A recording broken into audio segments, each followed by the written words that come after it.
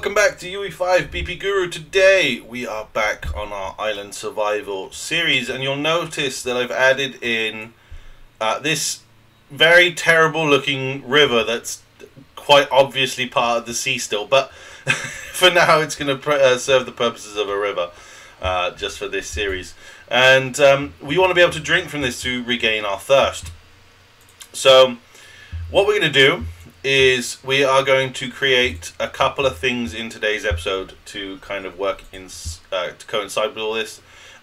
First things first, open up the third person character. We're going to go into here and we're going to create a little something on our player HUD that just shows that we can do something. And for now what we're going to do is we are going to add in a text box.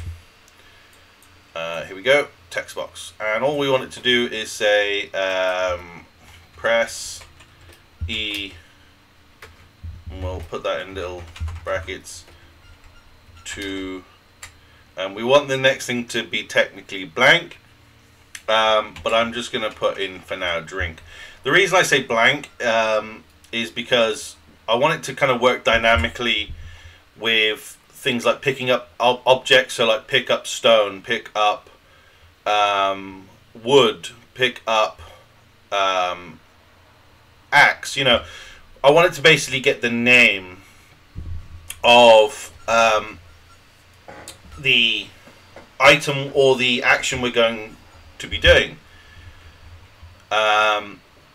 So for now we're just going to have press E to drink, and I'm going to set the visibility of this for now to be hidden. Oh no, sorry, set visibility to hidden. There we go.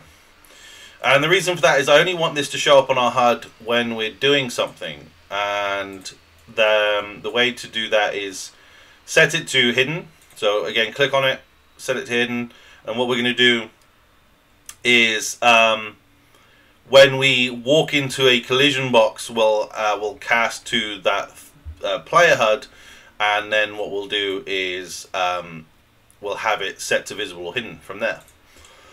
So the next thing we want to do is go into our third person character, and the reason for this is on the event begin play, well, just before we add this to the viewport, what we want to do is we want to promote this to a variable,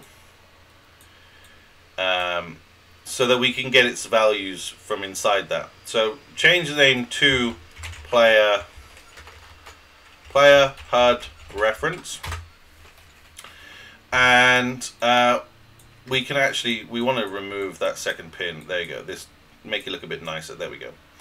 So we're going to get this reference. We're storing this now on our third person character so that we can get the references that are in this player HUD as and when we need them. And in this player HUD, the thing we want to do is we want to set this text box to a variable, and we'll call this press E, and that's our press E. Oh, maybe add txt so we know it's the text. There we go. Press E to press E text. Yeah. Compile that so it's all up to date. The third person character is also compiled, so that's good. And what we need to do now is we need a collision box, and this collision box will run over all of our rivers, and what it's going to do is when we are collided with it, we can drink, essentially.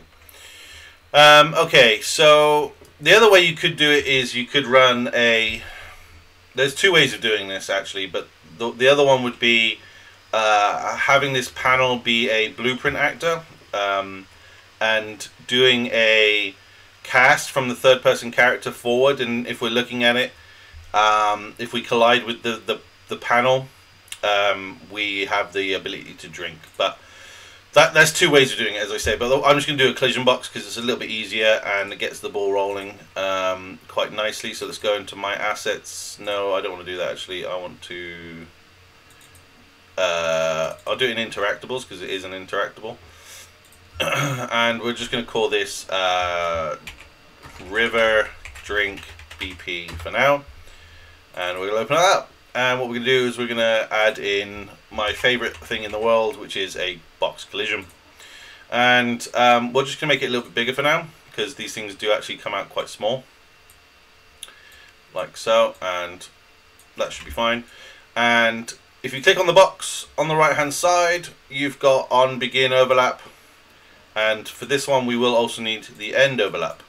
And we're going to be casting to third person character. Like so. And let's copy and paste this up and down. There we go. And we're going to plug both of, plug both of these in, because we need to know when our third person character is overlapping and ending its overlap. And when we are overlapping, we're going to get our reference to player HUD, get player head reference, and we're going to set press. We're going to set press E. No, we're going to get the press E text visibility, and we're going to set visibility. That's what we're going to do.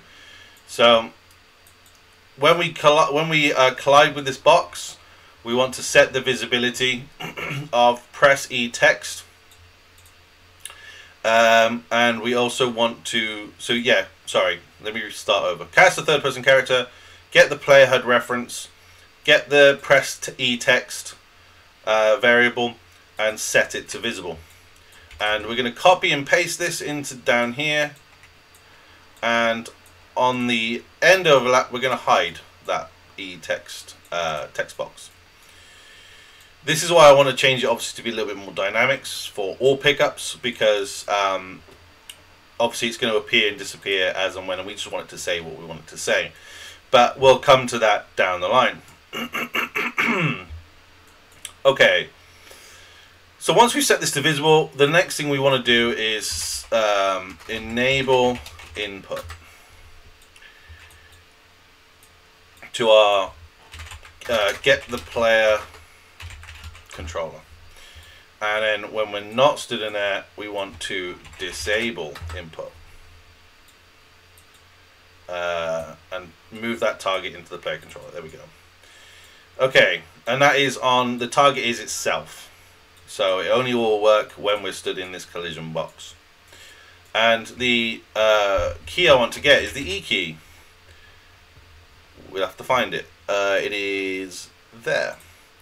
So at the moment, all that's happening is we're going to collide in the box. It's going to create that HUD box widget and basically allow us to press E when we're in it. I haven't put one in the world. What am I doing? Sorry. Let's put one out there. I do that every time, I swear. Okay, let's make it a little bit larger. Make it so we actually kind of have to stand in the water. So that's definitely not the best. Let's rotate it slightly. You basically want it to be smaller than the water. Otherwise, people are going to just be drinking stood on land, and you don't really want that either. Okay, so that looks like a safe area to drink. Okay, let's try it again. So it should come up now when we step into it with the press E to drink. There we go, and we are in the water. We step out. There you go. It is pretty close. I think that's because the water moves in and out.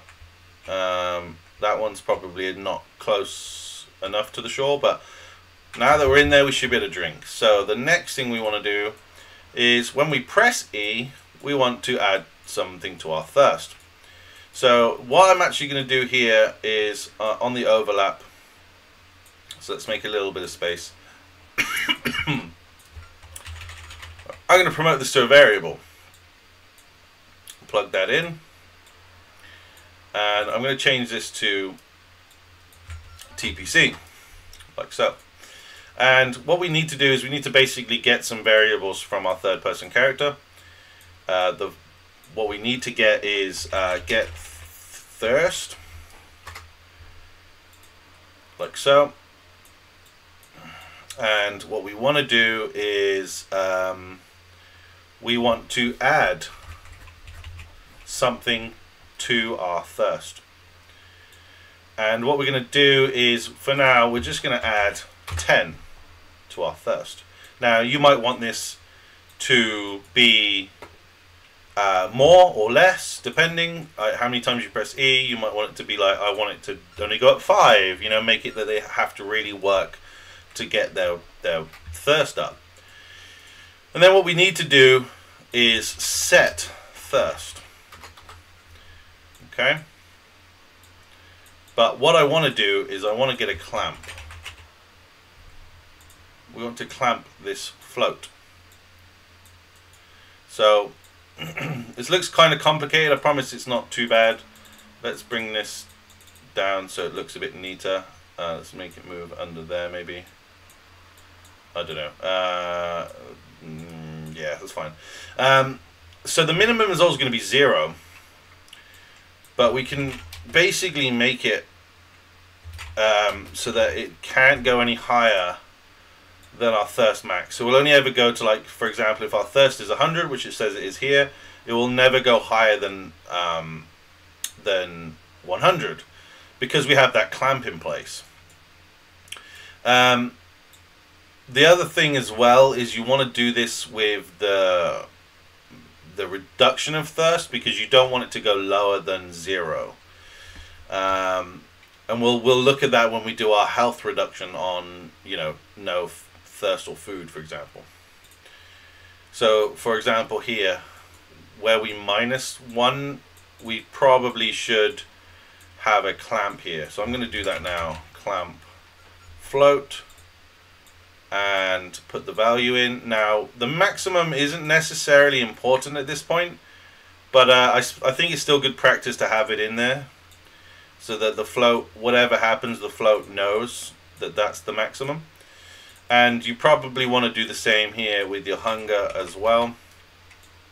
Plug that into here, and plug that into there, and get your hunger max, and plug that in there.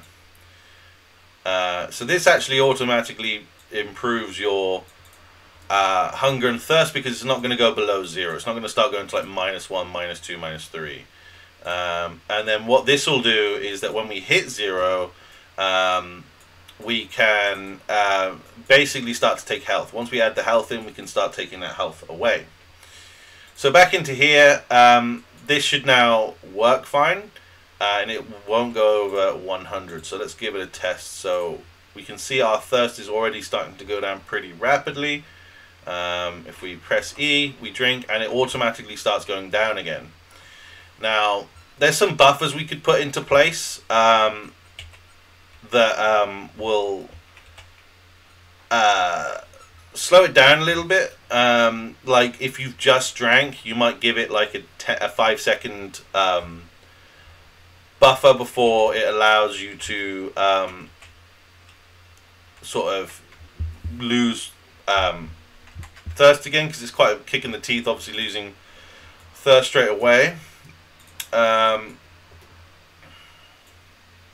Like this never stops. So I might actually upgrade this whole thing into a timer event, which would be quite good. And then we can pause the timer by handle when we want to pause the thirst going down. So that would be something we will look at, I think, actually in a future episode. But for now, we have an ability to now regain our thirst. So again, if we go over and we press E, it refills our thirst up to the maximum, and it doesn't lower it anymore. You also might want to add in some things like, for example, if our velocity is less than 0, we don't lose thirst, because we're not actually like making any movements and stuff. So there's lots of avenues we can take this down, and you can make it very complex if you build upon it. But at least we're now regaining our thirst for the time being. We have a clamp now, so we won't go lower than 0 on our hunger or our thirst.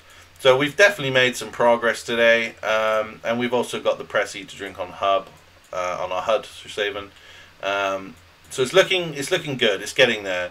As I say, there's definitely some things we need to do to kind of really build on this system. And the next thing we want to do is start adding some food in. which we'll also do. So yeah, lots of things still to go. Hopefully you guys are enjoying this series. If you are, give it a little thumbs up. If you're new here, hit that subscribe button. It's free to do. You can always change your mind down the line. And for everyone else that's been here since the beginning, thank you so much for all your patience and your support. And I will see you in the next episode. Much love. Take care. Bye.